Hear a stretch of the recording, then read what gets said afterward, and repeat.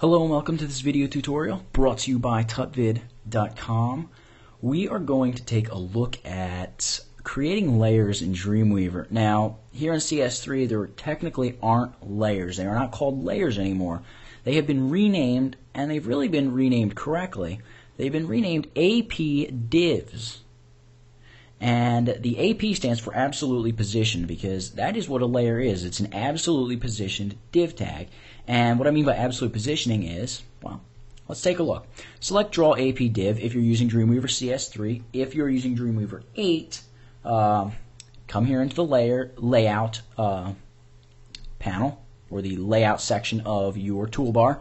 If you're showing the toolbar as a menu, if you're showing it as tabs, you can just select the layout tab. Alright, so just get to the layout toolbar and select Draw a Layer. Okay, here in CS3 it's called an AP div. So whichever way you get to it, and whatever it's called, it's the same thing. Notice that your cursor changes to a crosshair. Okay, just click and drag out a square or a rectangle. Any size, doesn't matter. This rectangle is absolutely positioned. Let me show you exactly what I mean. I'm going to just fill this with a green. Alright, I'm down here in the properties panel. I just set the background color to green. Now, notice we have this L and this T property over in the properties panel. That is the distance of this box from the left edge. We are 205 pixels from the very left edge and 105 from the very top. Alright, now I could set this to 0 pixels, and it will press this all the way up against the top. Now, this is absolute positioning, so regardless of how tall or how wide a user's monitor is, this box will always sit 205 pixels from the left and 0 from the top. So let's take a look at exactly what we're looking at. Come up here, click on this globe and hold, and then move down and select Preview in whatever browser you prefer to use. Here I'm previewing in Firefox. It is going to prompt me to save the HTML document. I am going to say yes, save it. And here we go. Here it is out in a browser. Now, I can expand my browser out to the side, and I can keep going out to the side way off screen, and the box does not move. Let me move my browser window back in like that, and the box just stays in place. That's because it is absolutely positioned. It does not change relative to anything. It just sits there, and it does its thing, and it doesn't move at all. I'm going to change this back to being transparent. Alright, so that is how you draw an AP div, or a layer, if you're using Dreamweaver 8. So, absolute positioning really allows us to place graphics, text, blocks of color, anything we want, literally anywhere, even on top of other elements. Because remember, you can still think of these things as layers because you can stack them. You can stack them up, you can stack them one on top of each other, you can partially cover other div tags. You can do all kinds of things with absolutely positioned div tags. So here we go. We've drawn our first div tag, and let's actually do something with it. Now, in order to select a div tag and start making changes to it, just move over the edge. You can see the whole thing sort of highlights. You get this quad crosshair arrow, and select that, and you've selected the entire div. Now, there are some properties you can change down here in the properties panel, but I almost never use this properties panel when I'm making changes. You saw me use it a minute ago just to make a quick background color change. But the real power of divs lies in the fact that you can apply tons of CSS styles to them. And CSS really can do a lot more when it comes to styling than HTML can even touch. It can just do way, way more. So using divs is really a really good way of designing your site or placing elements or whatever. Let's take a look at some of the things we can do with divs. All these CSS styles can be applied using the CSS styles panel. Sounds pretty obvious, doesn't it? You can get to that CSS styles panel by going Window, CSS styles. And that is right here. I have it open underneath the CSS panel. Alright, now here we have this little tag called style. Notice also that this says all rules. I'm going to expand that style, and we have here AP div 1. Now notice that when we select this div tag down here in the properties panel, we also have AP div 1. That is the CSS rule that is applied to this div tag. Alright, now down here it says properties for APDiv1. We can't see them because our application and tag inspector panels are in the way. Let's move this down. I'm just clicking on the border, and when that double arrow comes up, you can see now we can see our properties. You can see the height of our div is 200 pixels. If we look to the properties panel, the height, 200 pixels. It is 205 pixels from the left edge. We can edit that in here by simply clicking left and then clicking on the 205 pixels, and we can type anything we want. We can say 100. Okay? And when we click down here and position, it moves over. Okay, we can also edit whether or not it's pixels, points, inches, centimeters, millimeters, etc., etc., etc., even percentages. We're going to stick with pixels. Okay, positioning here is absolute. Now, you can change this to fixed, relative, static, and inherit positioning, but we're dealing with AP div tags, so we're going to stick to absolute positioning for now. But just bear in mind that you can allow for other types of positioning, which can be quite useful at times. From the top, we're going to move this down maybe 15 pixels off the top, and we are going to throw some images inside of this div tag. So really, I want the height of the div tag to be quite a bit smaller. Let's try 50, and I'm just going to hit the tab key, and there we go. We moved down to the left, and that applies our changes. I'm going to look down here at my Files panel, and under Images, under Button Bar, I have a bunch of buttons. I'm just going to start dragging these out and dropping them into this div. It's going to ask me for alternate text. I can just say Home BTN, drag this one out, and I believe this is called Travel BTN, and I'm going to skip putting alternate text on the rest of these for the sake of time. And there we go. We have 5 buttons that we've just lined up inside that div tag. Now the thing is, these buttons are just sitting in the top left-hand corner of the div. Let's do something with them. Let's position these buttons in the center of this tag here, and then we will look at adding a background color. So let's select this here, which is Add Property, and you can see it's giving us a drop-down menu. It says click to add a new property to the rule. So we're going to move down, move down, move down, move down, and we're looking for text align. Now you can think of text align not only as something that aligns text, but it aligns any content that you have inside of that div tag. So I'm going to hit text align, and from the drop-down menu, I'm going to hit center. Okay, you can see all of our buttons center. Wonderful. We're going to add another property. This property is going to be background color. Now the color, they've got a little color picker here. I'm just clicking and holding, and I've got my eyedropper. I'm going to move out and select that light blue on the bottom of these buttons. Alright, just like that. Now the buttons blend into our div. Okay? You can also do some other cool things like, let's try this one here called cursor. And let's select crosshair. Okay? I'm going to save this file now. Command or Control S, or you can just go File, Save. Alright, now I'm going to hit F12, which is my hotkey for previewing in my default browser. And you can see that our div is sitting there. But watch what happens when I move over with my mouse. My mouse changes to a crosshair. So that's something pretty cool that you can do with CSS. You can change the cursor, or what the cursor looks like when it rolls over that div. Now, I don't actually want to keep that because that's kind of ridiculous to have it there for a navigation bar. At least in this case it is.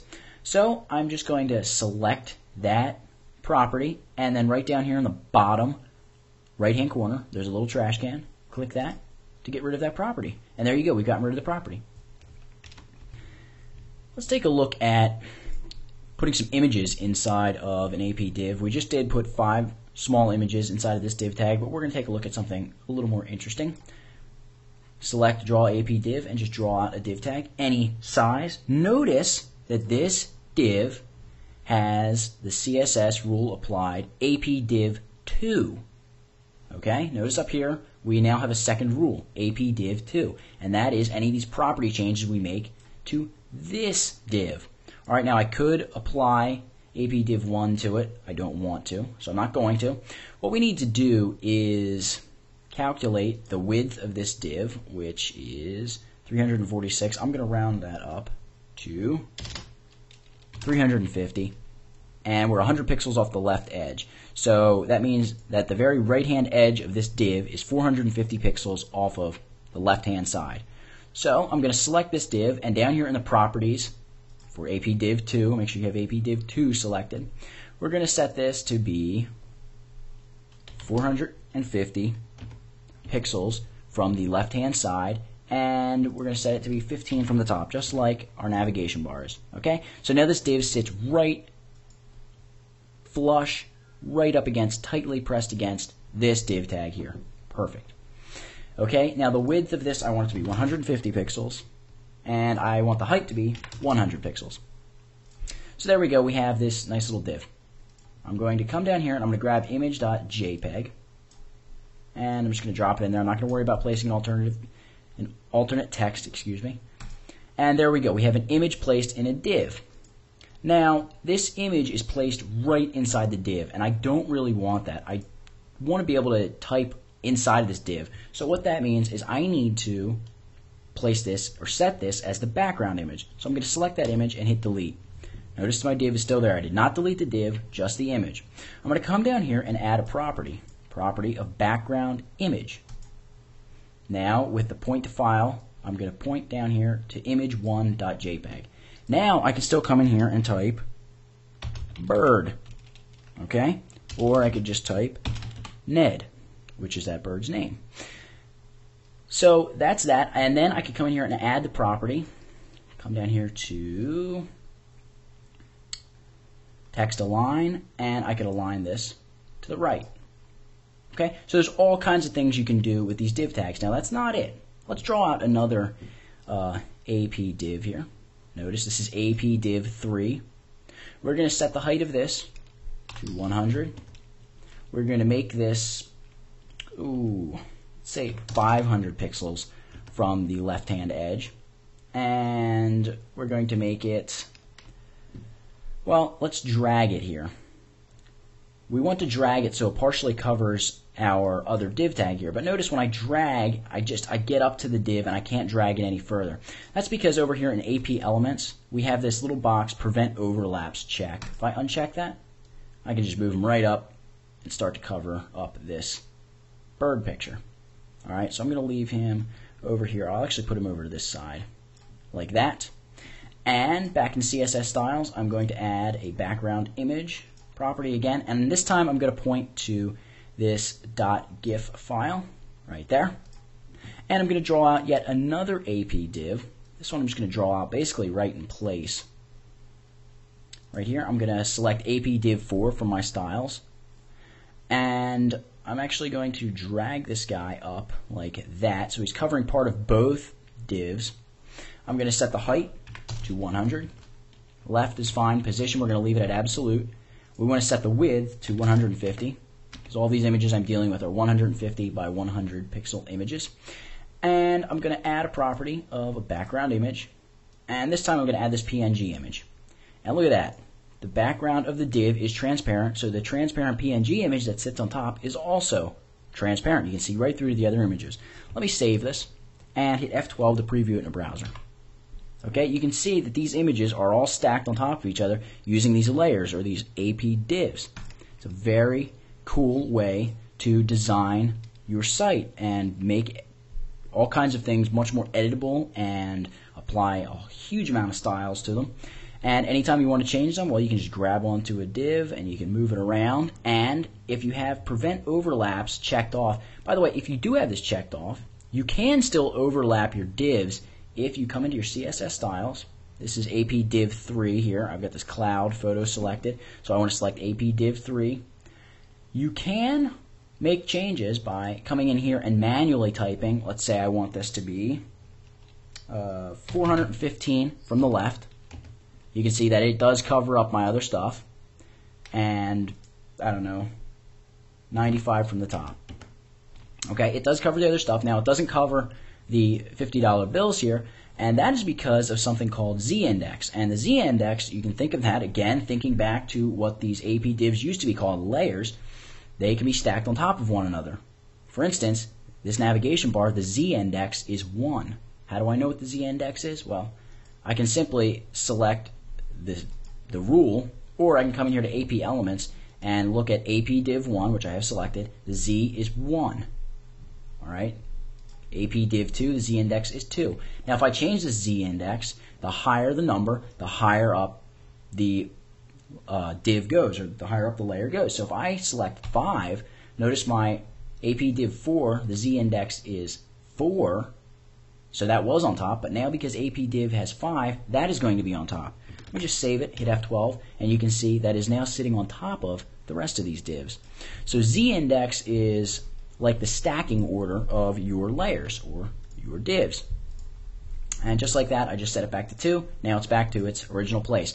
But notice that when you select these divs, Dreamweaver moves the div that you're working on to the forefront for the time being. As soon as you click away, it goes back to its proper place in the Z index or the stacking order. I'm going to save this and F12 to preview it in the browser once more. And there you go, back to what it used to be. So that is a really very small introduction to the world of divs and the world of CSS. There's a huge amount of stuff you can do with CSS. It's really incredible what some people out there have done with CSS, and I strongly encourage you to visit this site called CSS Zen Garden. It was featured on my site just a month ago, and this site really showcases a lot of what CSS can do to design your site. You can see here, if I go to edit, or view, excuse me, page style, hit no style, this is what this site looks like with no CSS styling. Alright, then I go view, page style, current style. Here's what it looks like with CSS styling. So this is all CSS styling that is used to accomplish quite a great deal of design. And again, very, very brief introduction to the world of CSS and div tags. In Dreamweaver CS3 or Dreamweaver 8, if you're using Dreamweaver 8, you should be able to do everything. And that's it. I hope you learned something. I hope you are now encouraged to plunge into the world of CSS and take a real deep, in-depth look at CSS and learn how to use it to design your web pages. It is a great, great way to design websites and web pages. And that's it for this one. Thank you very much for watching. Please go check out the website. That's www.tutvid.com.